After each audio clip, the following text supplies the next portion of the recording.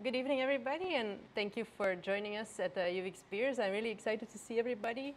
Also a bit nervous because, you know, everybody is been living in lockdown, not seeing anybody for so long, and then, let's talk in front of a lot of people. But you all look friendly, so I guess everything will be fine. So I want to talk to you about what UX designers can learn from architects. And you might wonder, how did I arrive at this topic? And actually, I thought about this when I tried to explain my job to people, my friends and my family, who don't work in a digital or tech environment. And if I tell them I'm a UX designer, I always get this response, like, well, what's a UX designer? And then I actually compared it to architecture. It was an easy way to explain if I told them, okay, well, a UX designer is like what a UX designer is for software, like what an architect is for a building. Then they understood, because we kind of do the same. We explain to a developer what they should build, how it should look like, how it should behave, who is it for, who are the inhabitants, the users. And then while I was thinking about it, I thought there are actually a lot of more overlap. So maybe we can also learn from architecture and use that and apply it to UX design. And while I was doing my research, I also found out that there were a great number of architects who made the switch to UX design and wrote an article about it. So I was definitely onto something. And who am I? Well, I've been a UX designer since 2011. But I accidentally rolled into it because I graduated as a translator. So I have a background in linguistics. Well, 10 years later, I'm still a UX designer, so must be doing something right. I've recently started working as a UX/CX specialist at Kipling, and I work there in the digital team. And together with the team, I make sure that customers have a seamless experience to browse products and buy them. And previously I was at ICAPS, which is a digital agency, so I've worked there for 6 years, and I've done several projects in different sectors, like aviation, entertainment, gaming, you name it.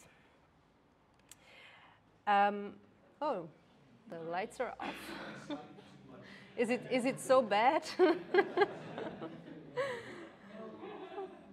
I want to talk to you about 3 things: the similarities between UX and architecture, the differences, and 6 lessons that we can learn from architects.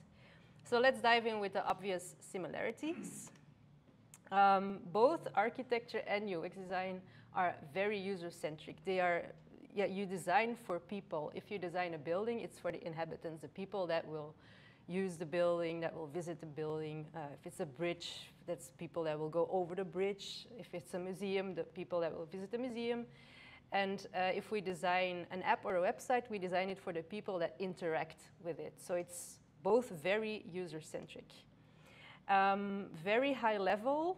It also has 4 the same process steps. So very high level, because of course I'm not including testing or anything.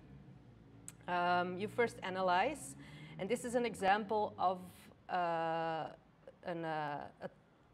site analysis that architects make, where they look at the geography, the topography.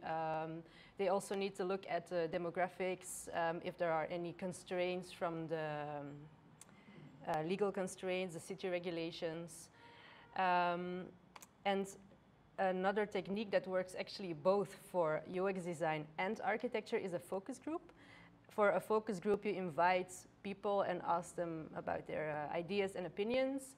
For an app, for example, if you want to make an app to fill in a tax form, then you would gather people and ask them how they fill in their taxes now, how they would do it differently, what are their issues now, how would they like to see it.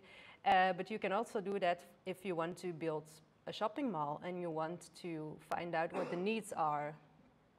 Then you also organize a focus group to talk to people. Then you take the result of that analysis and you start designing, or a building, or you turn it into a screen. next, to see if your design works in practice, you build a prototype. This is an example of Antonio Gaudi's Sagrada Familia.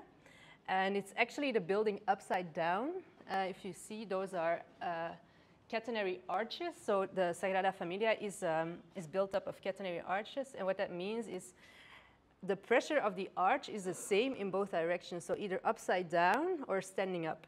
So in order to test the pressure of his arches in the Sagrada Familia, Antonio Gaudí just hang chains, weights on chains to test the pressure, because it would work in the other direction as well. So that was a very easy way to make a prototype of the building. And then for user interface, you can do rapid prototyping on paper, or you can use specific tools to make high fidelity clickable mock-ups like this one, where you can test user interactions as if it were a real working app. And then the last step is to start building, for a building that's on a construction site, and for a website or an app, it's in code. Obviously, there are also a lot of differences between architecture and UX design. And the first one I want to talk about is space. Architecture deals with the physical space and UX design with the digital space. And I've marked that with an asterisk because, of course, in the physical world, there's a lot of UX design all around us. But for this talk, I really want to talk about digital UX design. So to really make that comparison. You can say that designing for the physical space has a lot more constraints because you need to take into account the laws of physics. You cannot just randomly build something and hope that it will stay up. You need to take a set of rules into account. You cannot make a building from paper, for example. And for designing an app, there are some technical constraints, of course, but there's a lot more freedom to do what you want. The process length is the next big difference. Designing and building a bridge or a house or a museum, that can take months or even up to years. And it's a slow and long process. It's very rigid. There's little wiggle room. Once the materials are there and you start building, then you just need to follow the plans. You can just, in the middle of the plan, just change something. And for building an app, that's different because, well, it goes a lot faster. It can take weeks or months, and a working MVP can even be done in a couple of days. And it's a very agile way of working. If you work in sprints, then you can evaluate after each sprint if you're still on the right track, and then you can still change things to move in the right direction again. Sorry, not the last one. The lifespan of a building is more than 100 years.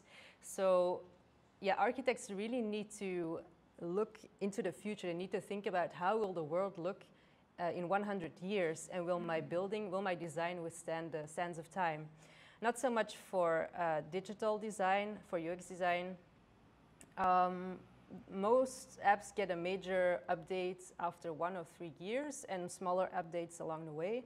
So nothing is really set in stone. Of course, you need to get the groundwork right, but yeah, you don't have to think about how will my app look in 100 years, because the chances that it's still there is close to none.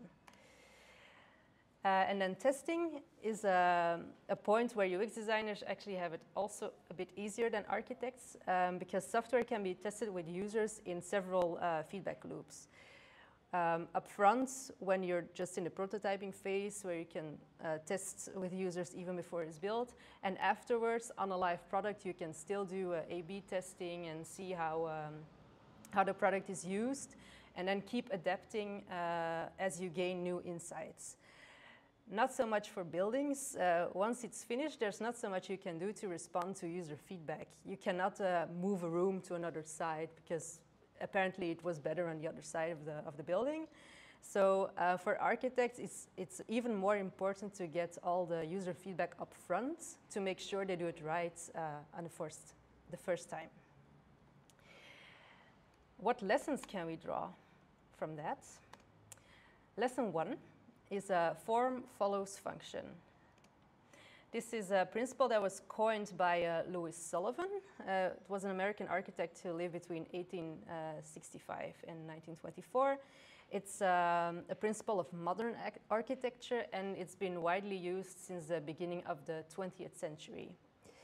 It states that a building or an object should primarily relate to its function, so to its intended function or purpose. This is a good example of form follows function. This is a Kenyan mud hut, and it's actually one of the first architectural designs. Its primary function is, of course, to give shelter against sun, against rain, against heat, and to ward off insects.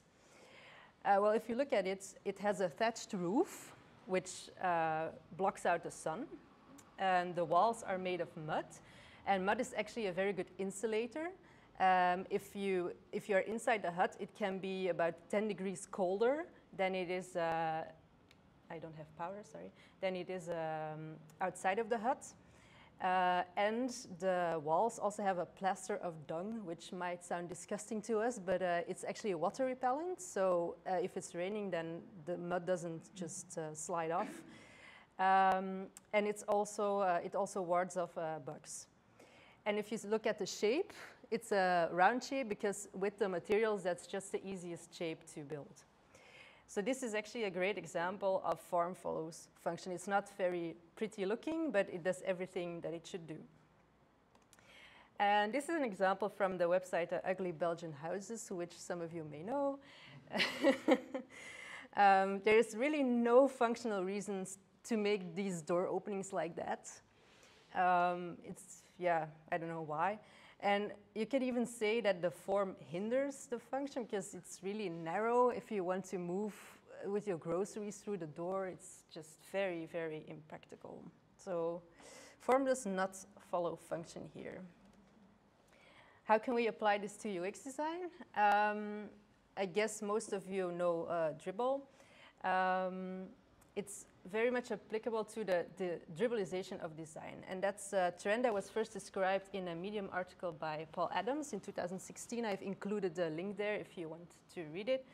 On Dribbble, there's a lot of digital design, and also a big part is UI design. And if you look at it, it looks pretty, so nice, very shiny designs. Everybody shows off their great UI design. But the focus is mainly on the visual parts. Most of these designs have not been used in the real world. There's nothing behind it. There's no business need behind it, no user need behind it. It's not been tested with real data, so it's just something that looks nice and that's it. I've actually had clients who showed me a design on Dribbble and told me, I want this. Just only based on the fact that it looks nice. There was they didn't question if it was right for their use case, if their users would find it user-friendly, if they would find what they were looking for. So I think the lesson that we can draw here from Louis Sullivan is that we always need to be vigilant for these types of questions, and that we need to make sure that our designs are primarily functional and not just look pretty. But big but, it's also important to balance usability with aesthetics. And let me quote Buckminster Fuller. When I'm working on a problem, I never think about beauty. I only think about how to solve the problem. But when I have finished, if the solution is not beautiful, I know it is wrong. Buckminster Fuller was an architect who was very well known for his geodesic domes. This is an example of that. Geodesic dome is constructed of triangles, as you can see here. And the triangle, it's very strong because it can withstand pressure from 3 sides. So if you build a dome from triangles, it's very light and strong at the same time. And it's actually, up to the present day, one of the most efficient and strongest ways of building a structure. What you see here is the Avio dome in Schiphol. It was finished in 1971, and it consists of 1,100 aluminum plates. And the plates were constructed in the United States, then shipped to Schiphol, and then they were built up on site. And it served as a museum for aviation until 2003. and then it was taken apart again and then moved to Amsterdam, and now it is a conference center since 2018, and it looks like this. So I guess we can say that the usability of this design it's superb. It's strong, it's light, and you can take it apart and build it up again somewhere else. And of course, it's a matter of taste, but in my opinion, it's aesthetically very pleasing. I really like how it looks. Now, for buildings, we can easily understand why it should look nice. It takes up a very big part of our environment. We need to look at it all the time, and we don't want to look at something ugly. For user interface, it's also important that it looks good, because user research has shown that users perceive something that looks good as something that works better. It's called the aesthetic usability effect. And it's a tendency of users to perceive something attractive as something more usable. They have a positive connection with your design, with your interface, and because of that, they have more tolerance for minor usability issues. It's an effect that has been researched and proven as well by the Nielsen-Norman group. So that's why it's still important to not only make your website functional, but to also make sure that it doesn't look very ugly, because that has an impact on how people perceive your website or your app. Third lesson, think in big problems. Why? Because I will quote another designer and architect and furniture designer. As designers, we have such power to make designs change the world. We really need to make better use of our platform and do stuff that is useful. As architects, architects need to think about big systemic problems like healthcare. If they build a hospital, they need to make sure that they can keep the patients happy and healthy. It's proven that your physical welfare, if you feel good, then you heal faster. So it's important that if an architect designs a hospital, that he designs the room so that the patient feels at ease and feels happy, and then he can heal faster. Also think about the layout. How can we make the layout of the rooms in a specific way that the staff can tend the patients easier, that they can go from patient to patient easier without having to run around 3 floors. Another thing is education. If an architect designs a school, they also need to think about how can we make sure that the students are encouraged to go to school. If they need to spend their day, the whole day in class, if that is a room that they are encouraged to go to, that they're encouraged to learn, and that they have that they are stimulated creatively, and so on. For society, how do we provide housing in overcrowded cities? How do we make affordable housing? And this is an example from Amsterdam. It's called Funenpark, and it's 550 units. They were built on an old industrial site, so it was not used anymore. So these are the kind of projects that have a really great impact on the world around us. They really make a difference in people's lives. And I think as UX designers, we can do the same. And it's already been done. Here's an example of Too Good To Go. I guess a lot of people already know the app. And that was an answer to food waste. That's a very big problem. Restaurants and food stores, they throw away so much food. There's so much food waste. It's really causing a big impact on the environment. So the creators of this app, they offered a solution for restaurants and food stores that they can, at the end of the day, they could sell their leftovers for a reduced price, and this way reduce their food waste. Another good example is Samaritan. It's a project by the city of Seattle. Seattle has one of the largest homeless populations in the United States. And with this project, they wanted to connect the citizens of Seattle with each other, both the homeless and the homes. Homeless people can subscribe to the app and tell their story, be it anonymously or with their picture and their name, like in this example. And then people that subscribe on the platform can choose to donate. So they can read their story and they think, okay, I want to donate $3, $5 more.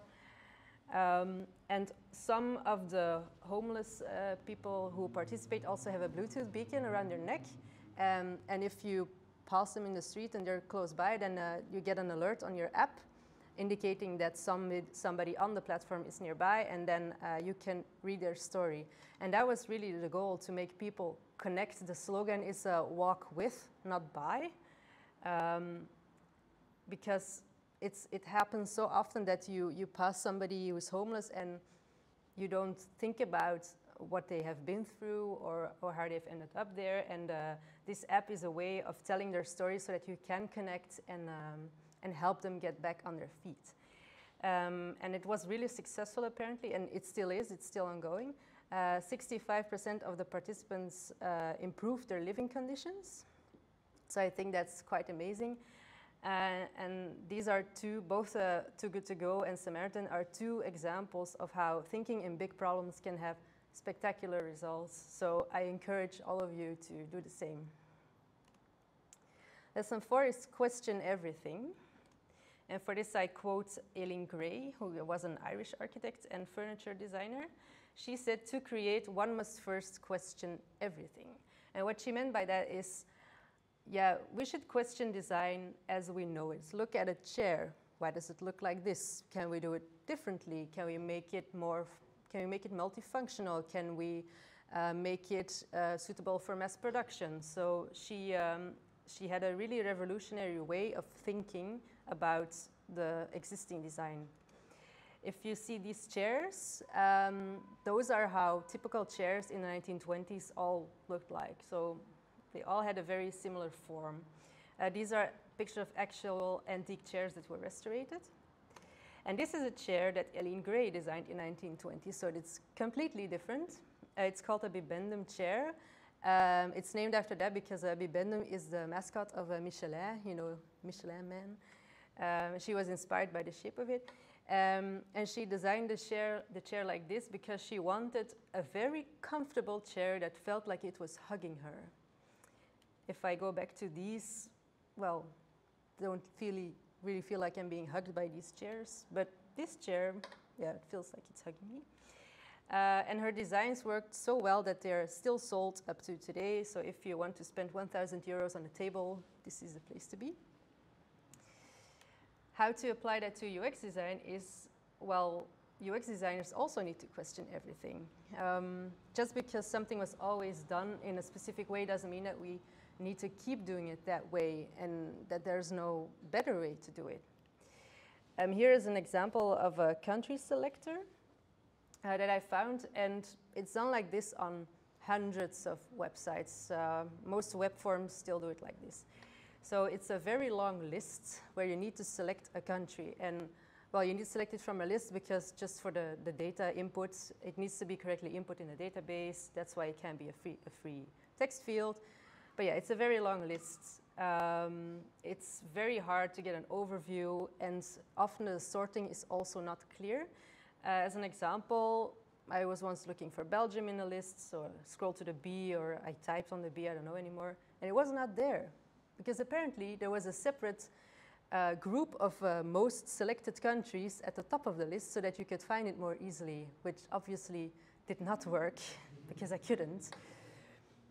But anyway, luckily, I have seen some websites who do it better. So there have already been designers who thought, who have questioned this and thought of a better design pattern.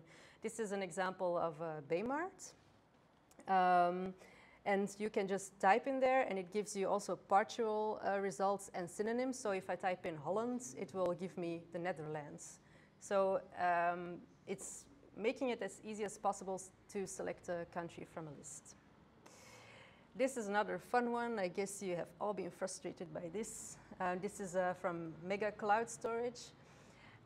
If you want to create an account, you need to choose a password, and then you need to repeat it because it's hidden for security reasons. And if you make a typo, then you don't see it. So that's why you need to repeat it to make sure you have entered the correct password. But then what happens is, I've mistyped, so now I have to do it all over again. Very frustrating. This can be done in a better way, and luckily there have been designers who have been smart enough to do it in another way. Because the problem is you can't see your password, so that's why you need to repeat it, because you don't know what you've typed. So why not offer the solution to make it possible to show it briefly so that you can actually see if you haven't misspelled your passwords. This is an example from Zalando. Very good experience, much better than the previous one, where I can just check briefly and then confirm. So I will repeat, question everything. These patterns, they are still used, the bad ones, they are still used on a lot of websites, on a lot of apps. It doesn't work well. There are better solutions. So everybody just keeps copying them without questioning, because it has always been done like this. So please, question everything. A general lesson that we can draw from architecture is to draw inspiration from the physical world.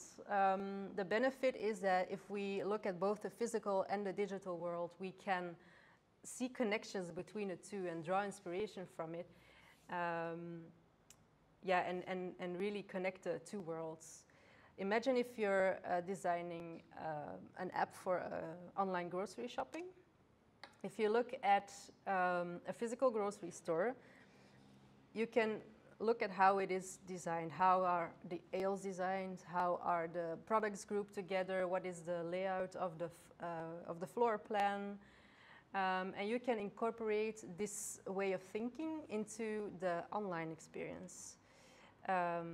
This is also an Albert Heijn, the website, and as you can see, like in the physical store, the products are grouped together based on the type of product, and then those groups are grouped together in larger groups, like with the salads, pizzas, and meals.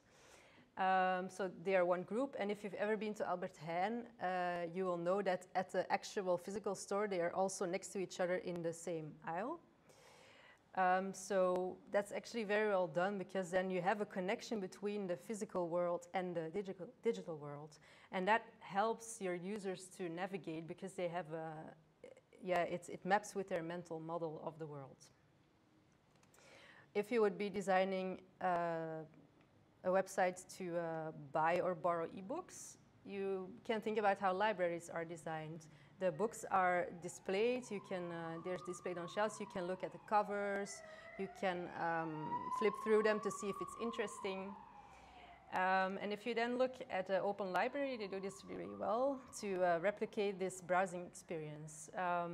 They actually have shelves, so there's still a search field. If you know which book you're looking for, you can just type in the title. But if you don't, you're just thinking, I want a book about technology, you can actually browse the shelves and look around, and also look at a preview of the book.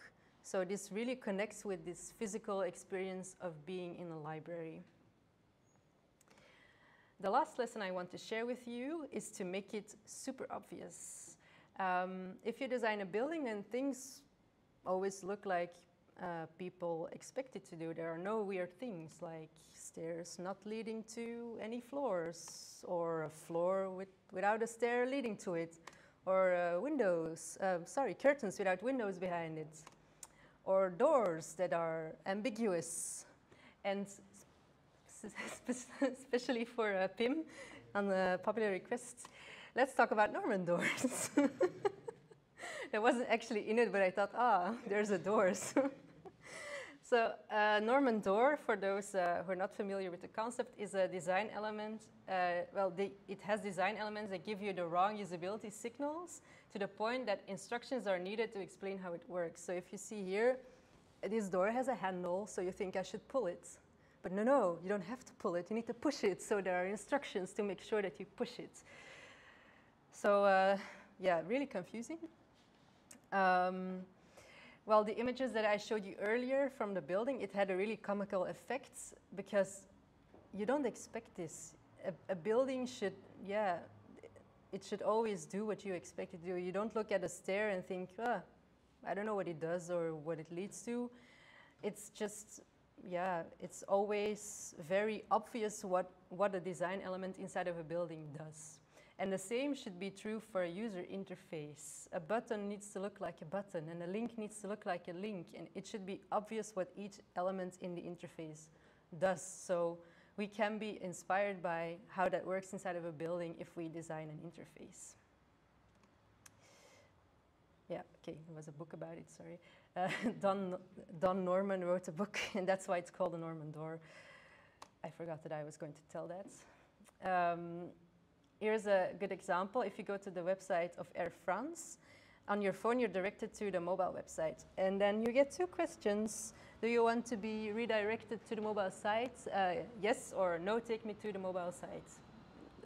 Okay, very confusing. And this one, yeah, I really hate it. I booked my train ticket today through the app and got confronted with it again. It has checkboxes, but they're not checkboxes, because if you tap on it, you can only select one option. So it's radio buttons.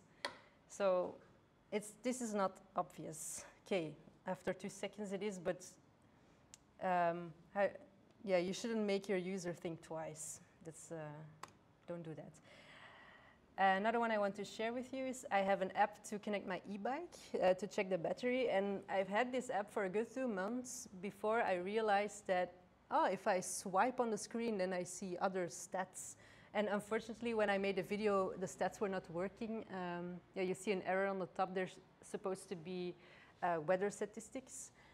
But like here, if you swipe left and right, then you can switch between speed and a map. And if you swipe up and down, then you can switch between different statistics. Just found that out by accident, because there is no visual cue at all that would tell me that. So yeah, why can't a user interface be like a building? I mean, have you ever seen a building where you should stroke a wall and then suddenly a door appears? That doesn't happen. So yeah, if you're designing a user interface, keep that in mind. And then lastly, if you want to deep dive into architectural thinking, I can recommend the book Think Like an Architect by Randy Deutsch. This focuses mainly on critical thinking from the point of view that this is the most important part of being an architect. Because if you make an error as an architect, then people can get hurt. You're responsible for the well-being of the people inside the building. And I think that as UX designers, we have that same responsibility. Our decisions can also have serious impact on people's lives. And I don't know if you've ever seen a talk by Mike Monteiro, how designers destroy the world. You can easily find it online. It's a TED Talk. And he gives some real-life examples of how design decisions have actually had a very negative impact on people's life. So I think honing your critical skills can make you a better UX designer. And that was all I had to share with you today. Are there any questions?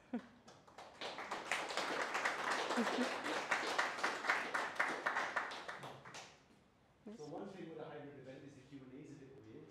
Yeah. Because people online will not hear you speak. That's why I'm standing here as a sort of glorified translator with a microphone to translate questions and to read questions from the online audience.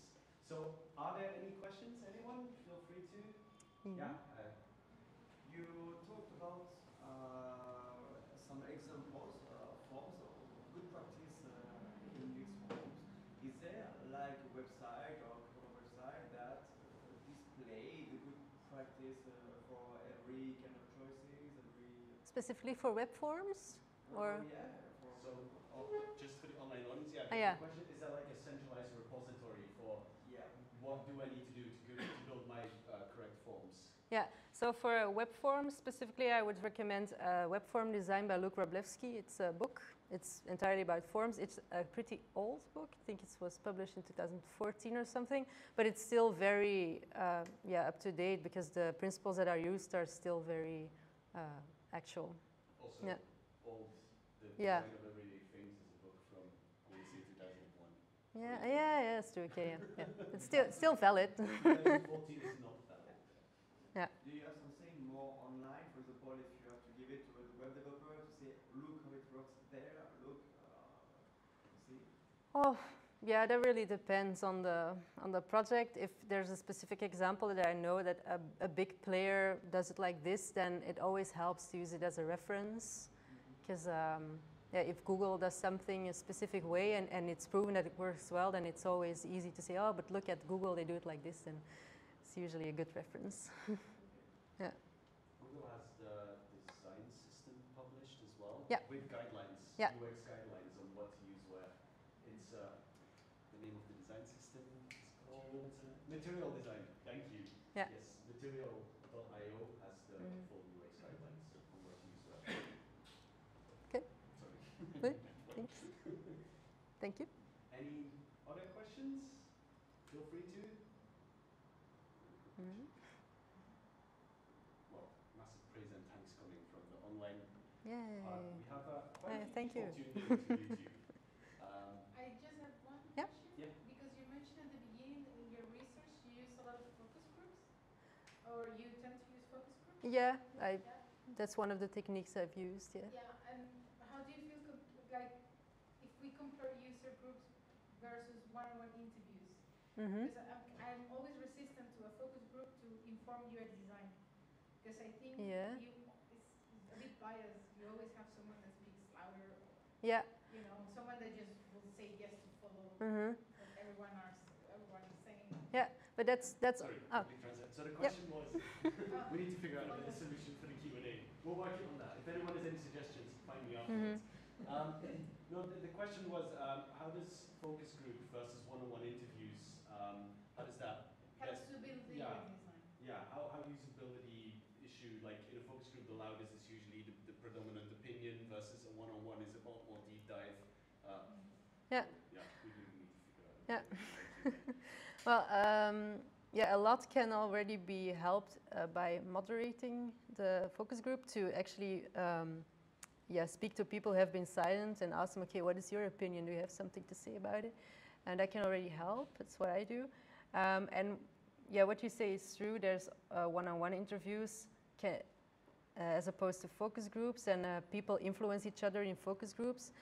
That can also be a good thing, because sometimes you can build upon somebody else's opinion, something you haven't thought about, and then you can build upon that. So I think it really depends on the type of project and the type of users that you need to interview for that. So don't think I can give a really straightforward answer which one of them is the best. It really depends on the type of project. Yep. All right, and with that, we are going to, wrap up. Other questions, Sjoera will stick around, I'm sure. Yeah. Also online, the LinkedIn profile for questions to Sjoera is linked in the YouTube comments. So we are going to round off here. We're going to take a quick 10-minute break, and we'll be back at 8 with the next speaker. Okay. Thank you again, Sjoera.